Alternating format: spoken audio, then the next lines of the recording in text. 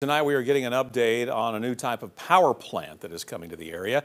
It's called Infinity One, and it will be at the old Bull Run fossil plant in Claxton. Demolition work at Bull Run has been underway for several months now, with the demolition of its smokestacks happening at the end of June. Now, other prep work related to Infinity One began around a year ago. Type 1 Energy in the process of building a fusion power plant prototype at the decommissioned TVA fossil plant.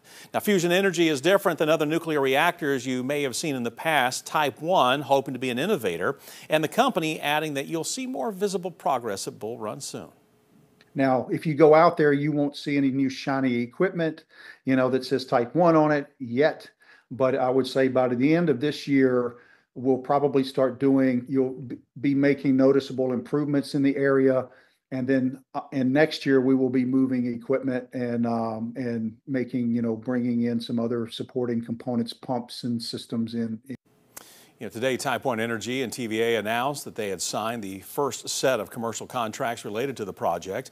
We're told TVA will help develop tailored welding and fabrication techniques for the project, applying these new methods to the fusion plant at Bull Run. Another power plant, by the way, could be contributing to the power grid by as early as the mid-2030s.